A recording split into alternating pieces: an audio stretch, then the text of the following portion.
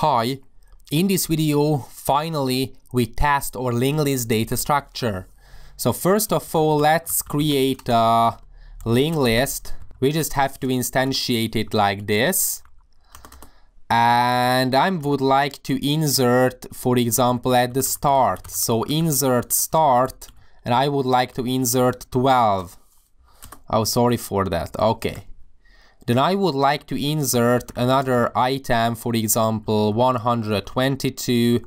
Then I would like to insert, for example, 3.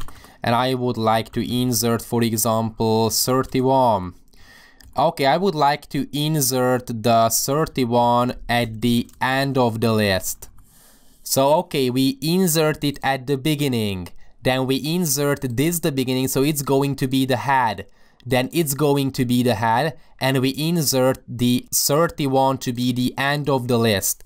So whenever we call the traverse list, it's going to yield 3, 122, 12, and 31. Okay, so let's save it and let's run our application.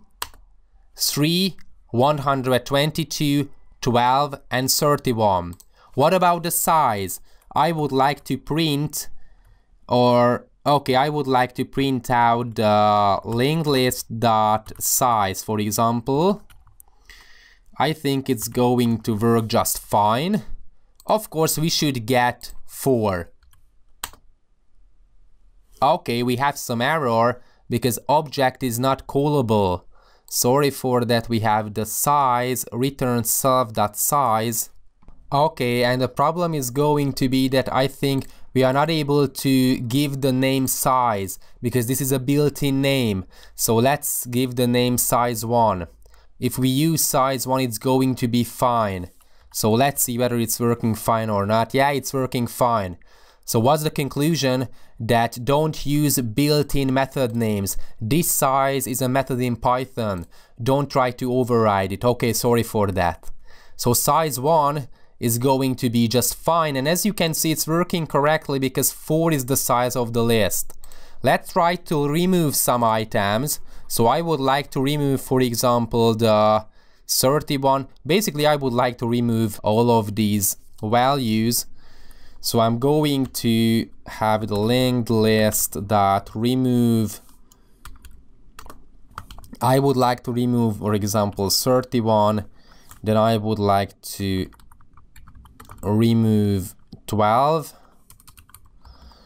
Then I would like to remove 122, and I would like to remove 3 at the end. Then I would like to call again the linked list dot, sorry for that, print the linked list dot size1, and it should yield 0. So again, I'm going to save it. Let's run our application. Okay, as you can see, we have managed to get rid of all the items after removing the items, and as you can see, this remove is working fine. We remove 31, so the last item. Then we remove 12, which is the first item. No, sorry for it, 12 is the last item again. Let's try to remove the first item, which is the 3 in this case. So let's try to remove 3 and, for example, 12 at the end, or not 12, 31 at the end. Let's see whether it's working fine to remove the first item instead of the last item. Okay, and it's working fine. At the end, as you can see, the size of the list is 0. So basically, this is how we implement a linked list. And the conclusion is that why we like linked list, basically for this. Inserting at the beginning of the list is very fast. We can do it in order 1 constant time complexity.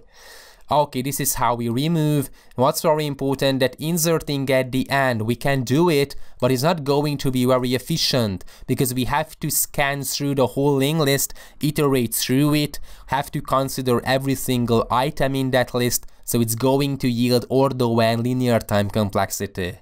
Thanks for watching.